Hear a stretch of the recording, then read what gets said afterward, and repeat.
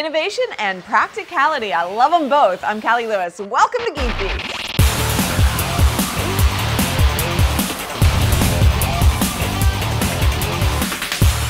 This episode of Geek Beat TV is brought to you by Audible. Yeah, I forgot to write an announcement. I was going to talk about something that we have going on here at the Geek House, but I totally forgot to write it, and I can't think of anything at the moment. So happy birthday, Dave Curley! Thank you.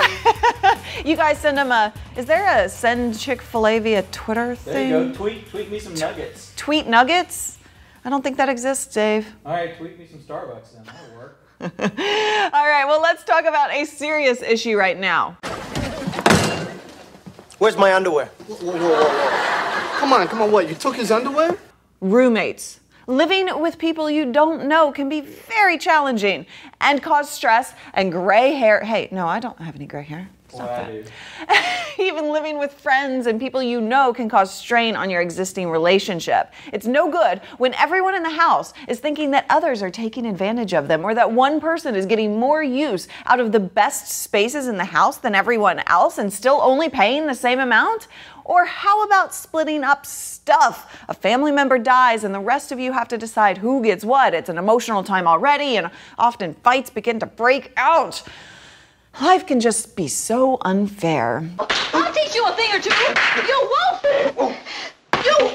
You horrible person, you!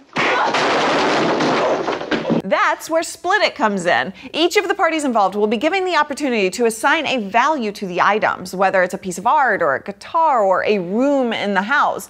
Then the system uses a special algorithm to evaluate what each participant entered and divide it appropriately. It's a mathematical equation. You can't argue with that, can you?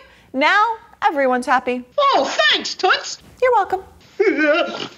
And to keep the circle of love going, Sonos is going to be enabling the ability for you to add multiple accounts to your Sonos system. So you have your music, your roommates or your spouses can have their music, and the kids can have their teenage beep-boppy songs that you can't stand. You'll be able to flip back and forth between them, and it won't affect recommendations or flow. And the only bad thing is, you can't get it until later this year. But the one thing you can take advantage of right now is Audible. You can listen to audiobooks through your Sonos system while cleaning the house or working, or on your mobile device while driving or at the gym. They have over 100,000 titles to choose from. I can't even count that high. And a free audiobook is waiting for you at audiblepodcast.com/geekbeat. I'd love to listen to the Maker Movement Manifesto, a book all about innovation while on a cruise ship, laying in my cabin looking out into the beautiful sea.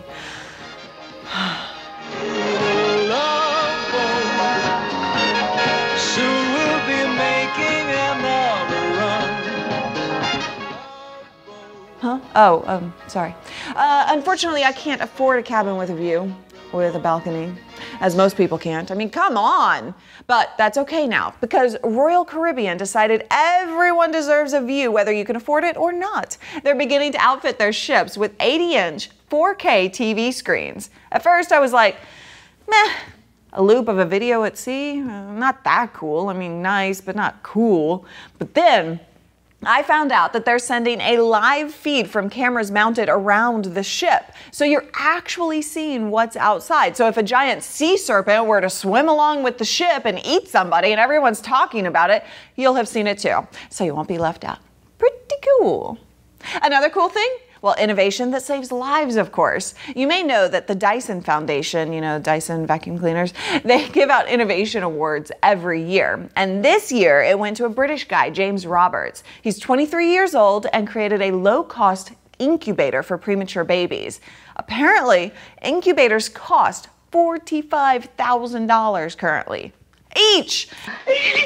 That means when you walk by a NICU in the hospital, you see all those babies in there. It costs that hospital, like $45, $90, $135, yeah, like $60 bazillion. That's expensive. And third world countries or places in remote areas without a lot of money just can't afford that kind of equipment.